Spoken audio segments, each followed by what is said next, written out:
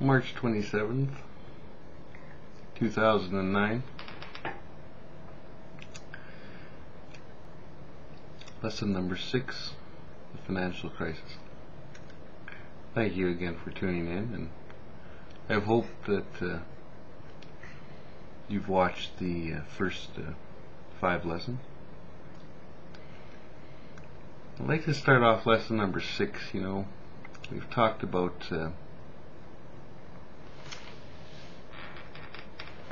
credit, we've talked about greed, we've talked about the tortoise and the hare, we've talked about human nature, talked about many things. And there's many of you out there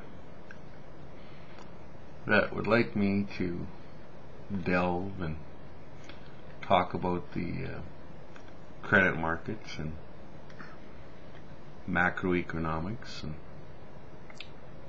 supply and demand, and get into microeconomics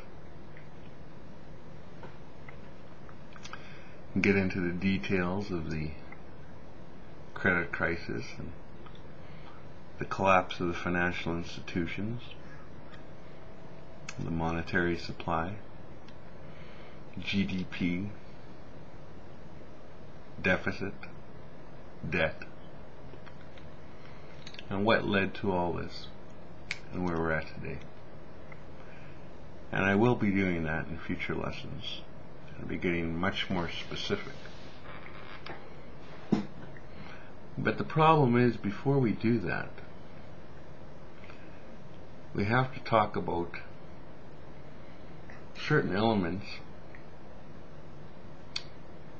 and foundations and simplistic things before we can delve into those areas and understand those things.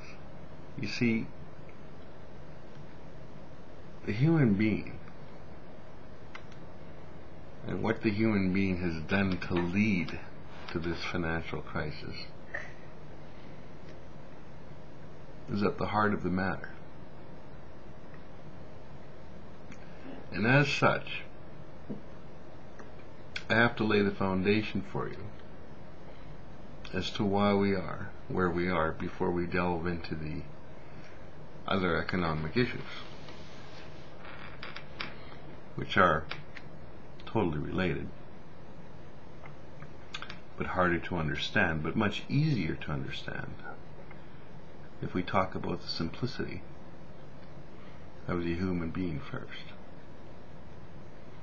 The things that we all understand, but sometimes are beneath our conscious level because they're so simplistic and so real that we forget about them.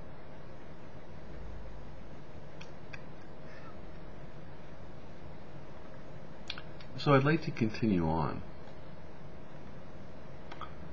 and talk about the combined things that I've mentioned in the first 5 lessons.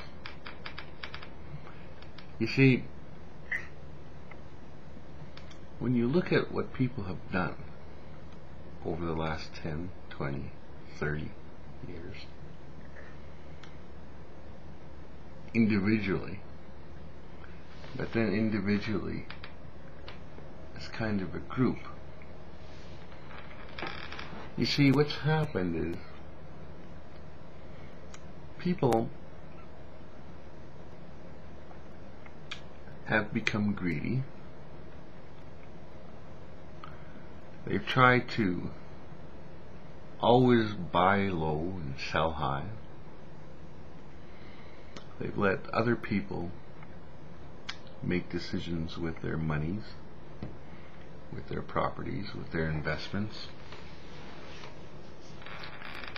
And look where it's got us. You see, in the scenario that I used with the tortoise and the hare, where we have the wise little turtle and we have the arrogant, cocky hare, it's quite obvious that most people, not all, but most people, have become like the hare, arrogant and cocky. And not only that, but when you combine the greed that they've had in order to try and accumulate as much for themselves at the expense of others,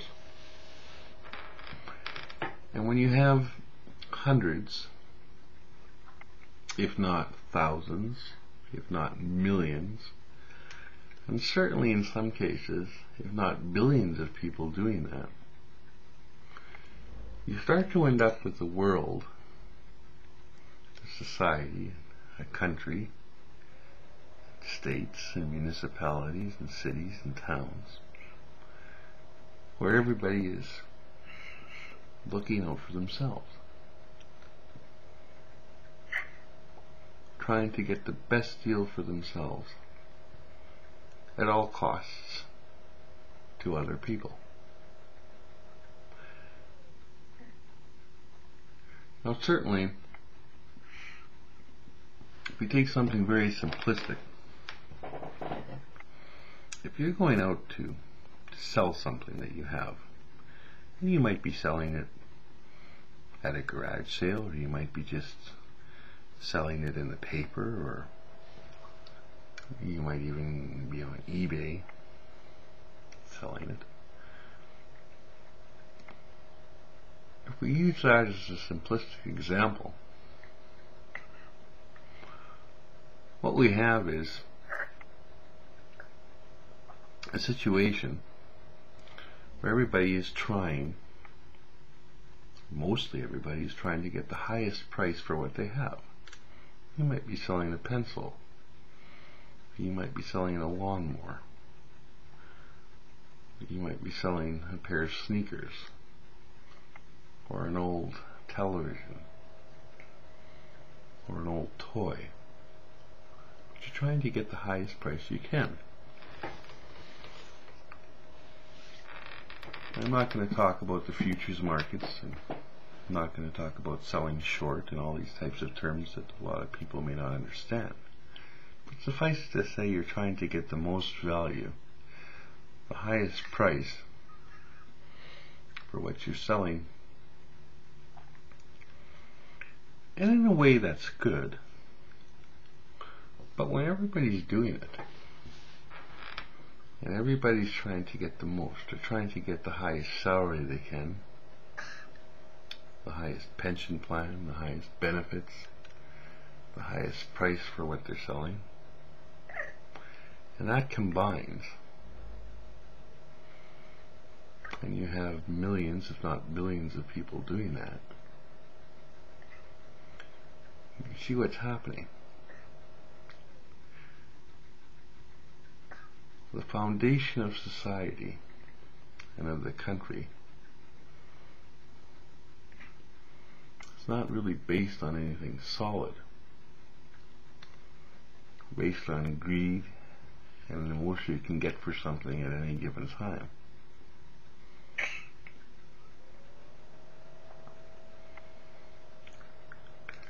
I don't know. It's something to ponder and think about when you have billions of people doing the same thing. We'll continue on with lesson number 7. Stay tuned.